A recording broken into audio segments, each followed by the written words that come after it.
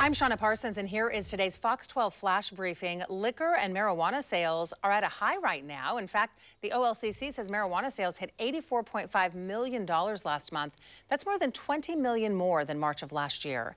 Alcohol sales figures are preliminary, but they suggest a 17% increase over March 1 year ago. The city of Gladstone is shutting down the last remaining open park in Clackamas County. Beginning today, Meldrum Bar, Doll Beach Park, and the boat ramp will be closed until further notice. The Columbia River is already supposed to be closed to fishing, but a lot of people have still been using the ramp.